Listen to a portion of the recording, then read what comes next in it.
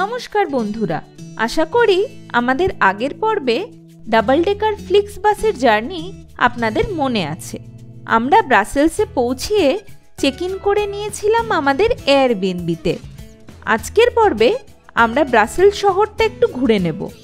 চলুন তবে আমাদের সাথে আপনারাও দেখে নিন ব্রাসেলস শহর এবং জেনে নিন অনেক না জানা ইতিহাস। নমস্কার সবাইকে, একটা নতুন দেশ থেকে একটা নতুন পর্বে সবাইকে ওয়েলকাম জানাচ্ছি। গত পর্বে আপনারা যেরকম দেখলেন যে আমরা ফ্লিক্স বাসে করে ওভারনাইট জার্নিতে পৌঁছে গিয়েছিলাম ব্রাসেলস শহরে, তো সেই এক্সপিরিয়েন্স তো আপনাদের সঙ্গে শেয়ার করেছিলাম। তো এই পর্বে আমরা ব্রাসেলস শহরটা ঘুরে দেখব। এখন আপনারা বুঝতেই পারছেন যে আমরা খুব হন্তদন্ত হয়ে যাচ্ছি, তাড়াহুড়োতে আছি। হ্যাঁ, আমাদের একটা ওয়াকিং ট্যুর আছে 10:30টার সময়, এখন 10টা বাজে। তো আমরা প্রথমেই যাচ্ছি গ্র্যান্ড প্লেসে, যেখান থেকে আমাদের ওয়াকিং ট্যুরটা শুরু হবে। তো আপনারাও চলুন আমাদের সঙ্গে ওয়াকিং ট্যুরে। এরকম ইটের ডিজাইনটা না এই শহরে খুব কমন। প্রচুর বাড়িতে দেখছি যে এরকম টেক্সচার, এরকম ডিজাইন ফলো করেছে।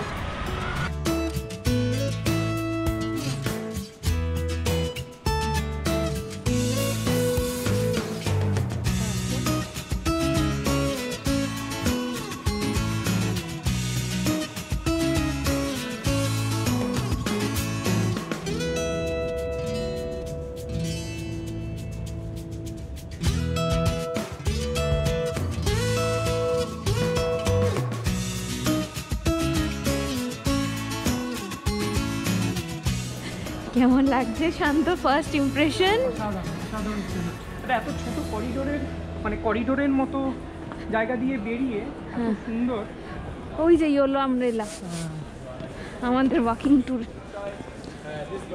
গ্র্যান্ড প্লাস ব্রাসেলস শহরের কেন্দ্রবিন্দু। এই গ্র্যান্ড প্লাসের চারিদিকে অসাধারণ সুন্দর কিছু বিল্ডিং রয়েছে। এই বিল্ডিংগুলো বানানো শুরু হয়েছিল 11th সেঞ্চুরিতে, যা মোটামুটিভাবে শেষ হয় 17th সেঞ্চুরির দিকে। 17th সেঞ্চুরির শেষ দিকে 9 ইয়ার্স ওয়ারের সময় এই সমস্ত বিল্ডিং প্রায় ধ্বংস হয়ে যায়। পরবর্তীকালে বিভিন্ন সময় সেগুলোকে আবার পুনর্নির্মাণ করা হয়। তো আমরা এখন দাঁড়িয়ে আছি ব্রাসেলসের ফেমাস গ্র্যান্ড প্লেসে। এই গ্র্যান্ড প্লেস যেটা আপনারা দেখতে পাচ্ছেন, একটা বিশাল বড় স্কোয়ার, যার চারদিকে অনেক পুরনো বিল্ডিং এখানে আছে। তো আমার পেছনেই আপনারা দেখতে পাচ্ছেন এখানকার সিটি হল বা টাউন হল, যেটা অনেক পুরনো, প্রায় 1400 শতাব্দীর আশেপাশে এটা বানানো হয়েছিল। এই সিটি হলের ঠিক উল্টো দিকেই আছে কিংস হাউস, যেটাও বেশ অনেক পুরনো, পেছনে আপনারা দেখতে পাচ্ছেন। আর যদি আপনারা ব্রাসেলসে আসেন, আপনাদের ট্যুর কিন্তু শুরু করতে হবে এই গ্র্যান্ড প্লেসেই, কেননা এখানকার যে ওয়াকিং ট্যুরগুলো হয় সেই ওয়াকিং ট্যুরগুলো কিন্তু এই গ্র্যান্ড প্লেস থেকেই শুরু হয়। আর বিভিন্ন যারা ট্যুর গাইডরা থাকেন তারা সব ছাতা নিয়ে দাঁড়িয়ে থাকেন। আপনারা হয়তো দেখতে পাচ্ছেন আমাদের পেছনে ওখানে ছাতা নিয়ে দাঁড়িয়ে আছে আর পতাকা নিয়ে, মানে ওই ল্যাঙ্গুয়েজে আর কি এই গাইডেড ট্যুরটা হবে। তো আমাদেরও গাইডেড ট্যুর এখান থেকেই শুরু হবে। এই টাউন হল আর কিংস হাউস ছাড়া বাকি যে সুন্দর বিল্ডিংগুলো আপনারা দেখতে পাচ্ছেন, সেগুলো অ্যাকচুয়ালি গিল্ড হাউস, মানে তখনকার দিনের ইকোনমিক কাজকর্ম এই বাড়িগুলো থেকেই করা হতো। বেশিরভাগ গিল্ড হাউসই কিন্তু এখন রেস্টুরেন্টে পরিবর্তন করা হয়েছে। যেরকম ওইখানে একটা ফার্স্ট ফ্লোরে রেস্টুরেন্ট আছে, এইদিকে একটা রেস্টুরেন্ট আছে। তো এখন মোটামুটি বেশিরভাগই রেস্টুরেন্ট। এই সিটি হল আমরা বাইরে থেকে দেখলাম, ভীষণ সুন্দর। তার ইন্টেরিয়ারটাও কিন্তু খুবই সুন্দর। আমরা ছবি দেখেছি এর ইন্টারনেটে। তো এর যদি ট্যুর করতে হয় তাহলে কিন্তু আপনাদের আগে থেকেই বুক করতে হবে, কেননা আপনারা যদি এখানে এসে ডিসাইড করেন তাহলে আপনারা স্লট পাবেন না। কেননা আমরা এসেছি, আমরা দেখলাম আজকের জন্য কোনো স্লট বাকি নেই। তো কালকে আমাদের অন্য প্ল্যান, সেই জন্য আমরা এটাকে স্কিপ করছি। কিন্তু আপনাদের মধ্যে কারোর যদি ইন্টারেস্ট থাকে তাহলে আপনারা কিন্তু দেখতে পারেন।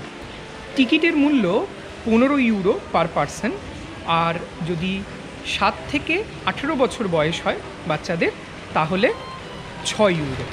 আর 65 বছরের অ্যাবাভ যারা তাদেরও সেম 6 ইউরো। যদি আপনারা গাইডেড ট্যুর বুক নাও করেন, তবুও এই গ্র্যান্ড প্লাস থেকেই শুরু করুন আপনাদের ব্রাসেলসের ভ্রমণ।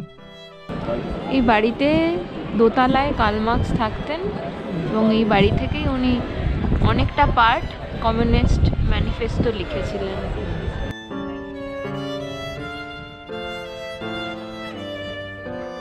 ব্রাসেলস শহর বেলজিয়ান ফ্রাইস আর বেলজিয়ান ওয়াফেলের জন্য খুব ফেমাস।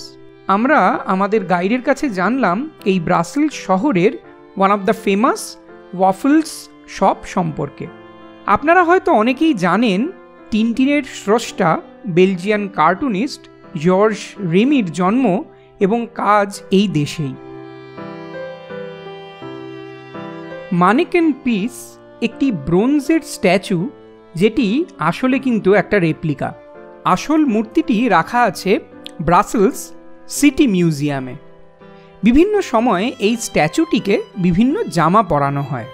বলা হয় মানেকেন পিসের বোন জানেকা পিস রয়েছে এই ব্রাসেলস শহরেই। সেটি কিন্তু বেশ নতুন সংযোজন। এই জানেকা পিস দেখার আগে আমরা দেখে নিলাম ব্রাসেলসের stock exchange.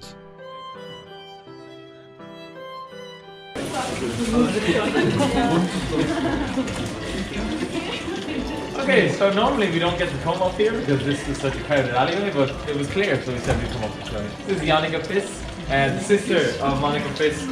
Yannicka is from much more recently, from 1982, so she's a new addition to the city. Officially since 1942, approved by royalty.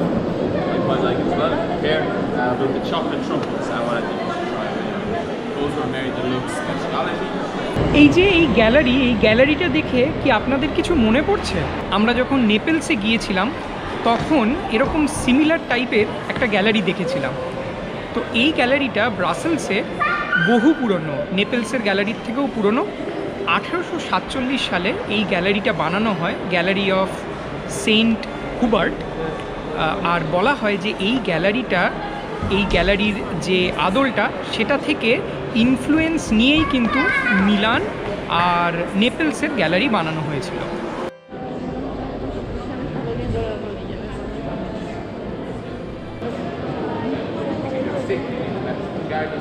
হাঁটতে হাঁটতে আমরা পৌঁছে গেলাম ব্রাসেলস ক্যাথিড্রালে।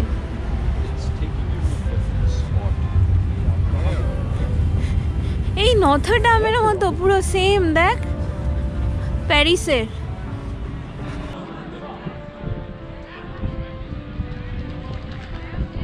এটি একটি রোমান ক্যাথলিক চার্চ, যা বানানো শুরু হয় 11th সেঞ্চুরিতে। এটি মোটামুটিভাবে 16th সেঞ্চুরিতে সম্পূর্ণ হয়ে যায়, যদিও পরবর্তীকালে এর ইন্টেরিয়রের আমূল পরিবর্তন করা হয়।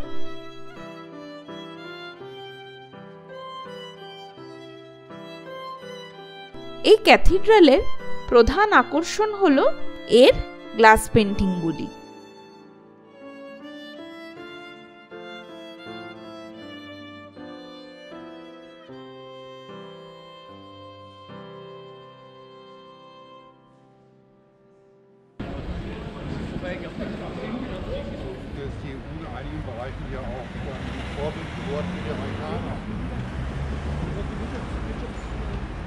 আমরা এবার চলে এলাম ব্রাসেলস পার্কে, আর এখান থেকেই দেখে নিলাম royal palace of Brussels.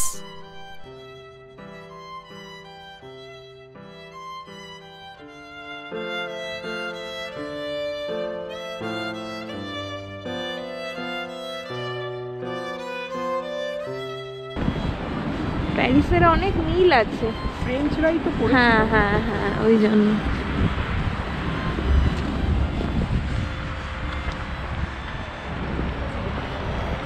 Walking ট্যুরে আমাদের শেষ ডেস্টিনেশন ছিল মন্ট দে আর্থ গার্ডেন।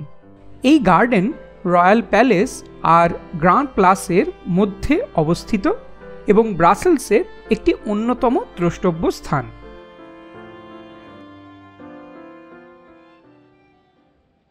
গাইডেড ট্যুর শেষে আমরা নিজেরাই ব্রাসেলস শহরটাকে আরও একটু এক্সপ্লোর করলাম।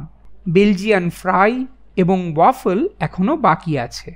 বেলজিয়াম যেমন চকলেট আর ওয়াফেলের জন্য খুব বিখ্যাত, তো আমাদের ভীষণ ইচ্ছে ছিল যে এখানে আসলেই, ব্রাসেলসে আসলেই আমরা কোনো না কোনোভাবে টেস্ট করবোই কোনো না কোনো দিন। তো এখন ওয়াকিং ট্যুর করার পরে যথারীতি খিদে পেয়ে গেছে, তো ভাবলাম এখান থেকে কিছু খাওয়া যাক। ওয়াফেলটাই চুজ করলাম খাওয়ার জন্য। তো আমরা এখন এই দোকানটায় যাচ্ছি ওয়াফেল টেস্ট করার জন্য। আমরা ফার্স্ট টাইম ওয়াফেল ট্রাই করছি, বেলজিয়ান ওয়াফেল। অনেক দিন শুনেছিলাম, অনেক বছর ধরে শুনেছিলাম, কিন্তু আমারটা হচ্ছে চকলেট, বেলজিয়ান চকলেট দেওয়া। হ্যাঁ। আর শান্তটা হচ্ছে প্লেন চকলেট ছাড়া। হ্যাঁ। আমরা দুজনে নিয়েছি দু রকম টেস্ট করব বলে, দেখি কেমন লাগে।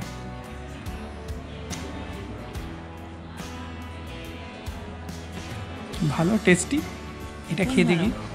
খুবই ভালো, চকলেটটা দারুণ লাগছে। এটা প্লেন।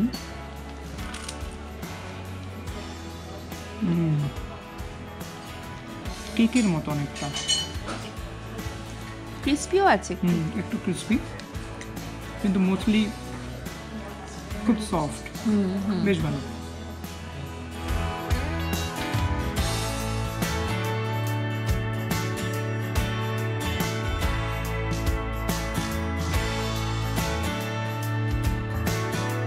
ওয়াকিং ট্যুরে আমরা গাইডের থেকে একটা ইন্টারেস্টিং তথ্য জানতে পারলাম।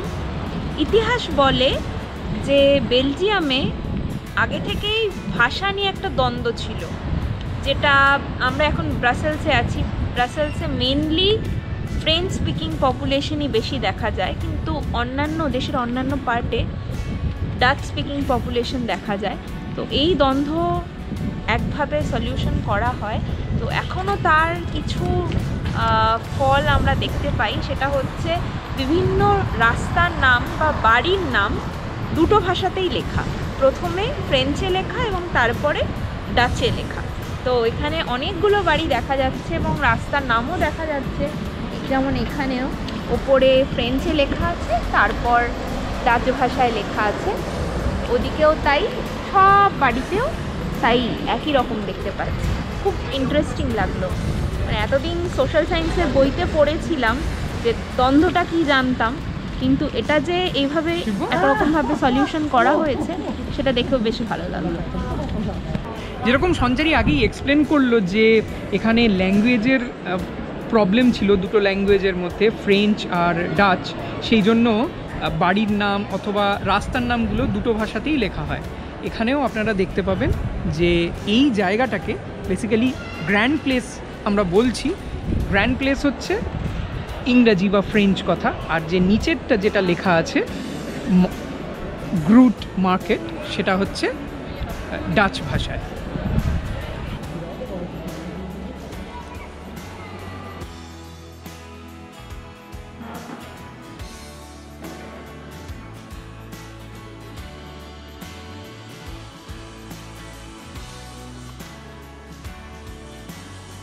আমাদের ওয়াফেল খাওয়া তো হয়েছে চকলেট দিয়ে, আর একটা প্লেন ওয়াফেল, ওটা খুবই ভালো ছিল। এখন আমরা যাচ্ছি ফ্রাই খেতে, যেটা নিয়েও ফ্রান্স আর বেলজিয়ামের মধ্যে কিন্তু দ্বন্দ্ব আছে যে ফ্রেঞ্চ ফ্রাই নাকি বেলজিয়ান ফ্রাই, দুটো দেশই নিজেদের মনে করে। তো আমরা এখন বেলজিয়ান ফ্রাই টেস্ট করতে চললাম। আমাদের হাঙ্গেরি ট্রিপে আশা করি আপনাদের মনে আছে, আমরা যেমন বুদাপেস্টে গিয়ে আপনাদের কুর্দোসকোলাসের যে প্রথম সৃষ্টি হওয়ার ব্যাপারটা সেটা শেয়ার করেছিলাম, যে হাঙ্গেরিয়ানরা দাবি রাখে যে তারাই প্রথম ওটা বানায়, আবার এদিকে চেকোস্লোভাকিয়া, ওখান থেকে ওরা চেকরা এখন ক্লেম করে যে তারা প্রথম বানায়। ট্রেদলনিক বলে ওটাকে, তো চেকরা, অথবা চিমনি কেক ইংরেজিতে। হ্যাঁ, চিমনি কেক অনেকটা ইজি কথাটা বলা, তো ওটাও যেমন জানা নেই, সেরকমই এখানে বেলজিয়ান ফ্রাইসটা নিয়েও একটু মতবিরোধ আছে।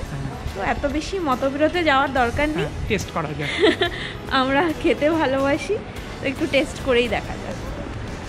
শহরের কেন্দ্রে সমস্ত জিনিসের দাম একটু বেশিই হয়, তাই আমরা গুগল রিভিউ দেখে সিটি সেন্টার থেকে একটু দূরে চলে গেলাম ফ্রাই খেতে। ওয়েদারটা খুব ভালো হয়ে গেছে। শান্তময়, কেমন লাগছে? দারুণ দারুণ।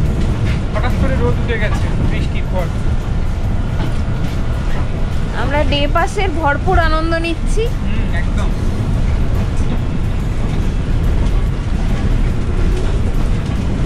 রয়্যাল প্যালেস,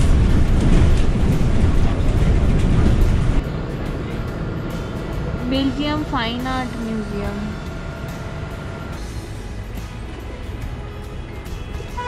কথা মতো বেলজিয়ান ফ্রাইস হাজির। তো আমরা নিয়েছিলাম, এই দোকান থেকে নিলাম আমরা। তো মেয়োনিজ দিয়ে ট্রাই করব। অনেকটা মেয়োনিজ দিয়েছি। কেমন সঞ্চারি? ভালো, একটু অন্যরকম।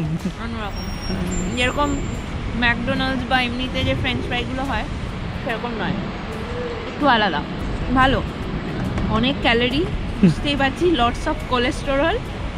কিছু করার নেই, একদিন একটুখানি চিট ডায়েট করতেই হবে।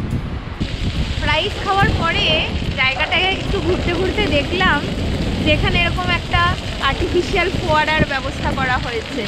বেশ মজাই লাগলো, কারণ এটা দেখে অনেকটা আমাদের জেনিভার কথা মনে পড়ে গেল।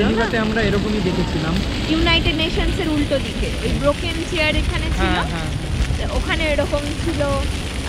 সেখানে আমরা ছবিও তুলেছিলাম, তো ওরকম মনে পড়ে গেল ওখানে। আমাদের পরবর্তী গন্তব্য এই চার্চটায়, দেখে বেশ ইন্টারেস্টিং লাগলো। এই স্কোয়ারটা পেরিয়ে দেখলাম এই একটা খুব সুন্দর একটা চার্চ, দেখে মনে হচ্ছে অনেক দিন পুরনো, বেশ ভালো লাগলো। এবার যাব, দেখি ভেতর যদি খোলা থাকে তাহলে ভেতরটায় যাব একটু।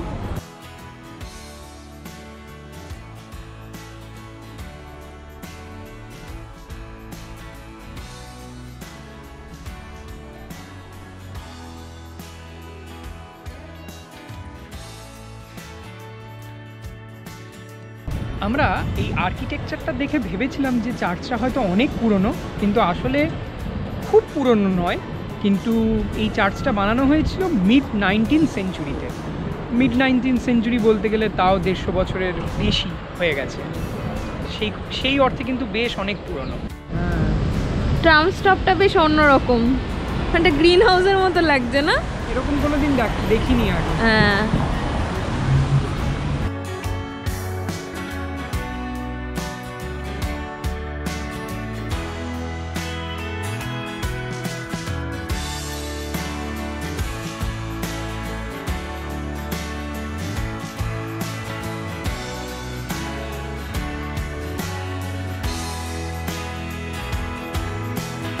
আমরা এখন ব্রাসেলসের সবচেয়ে বড় পার্কের ভেতর দাঁড়িয়ে আছি। পার্ক-2 সিংকনচিনায়ার, এরকমই উচ্চারণ, ফ্রেঞ্চরা হয়তো অন্যরকম উচ্চারণ করে।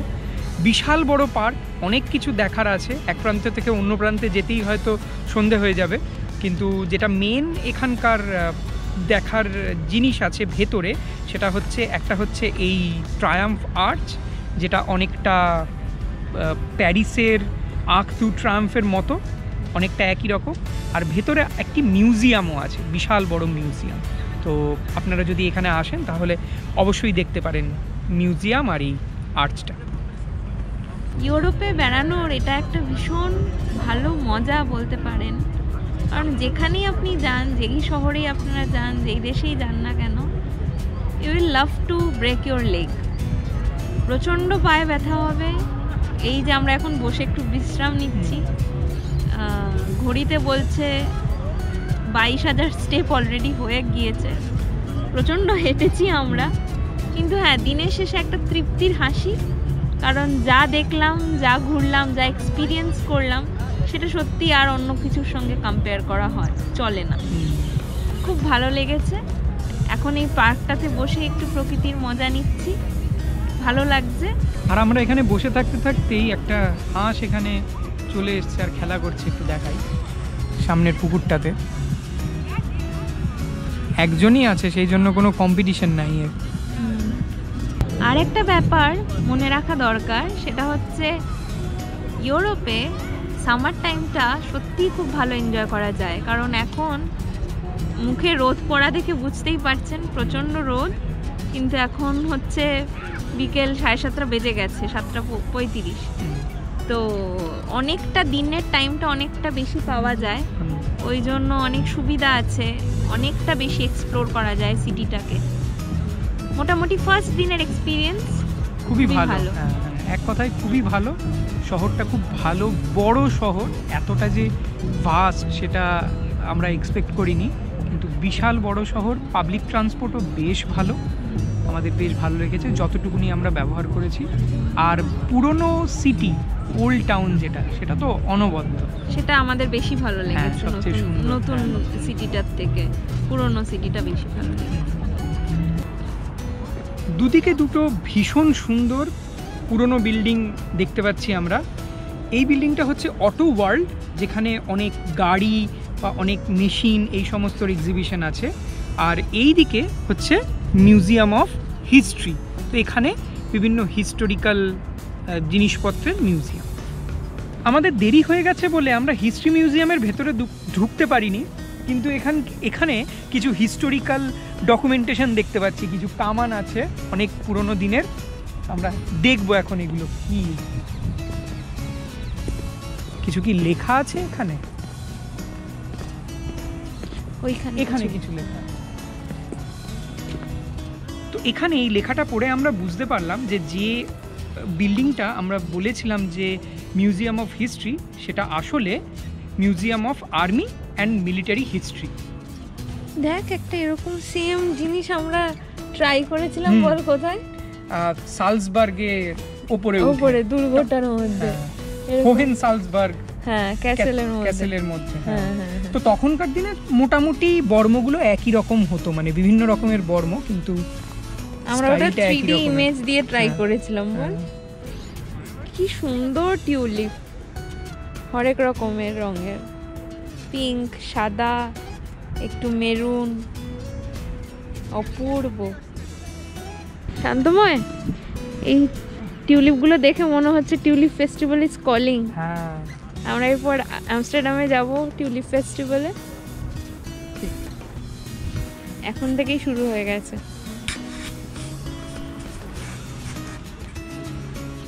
অপূর্ব লাগছে।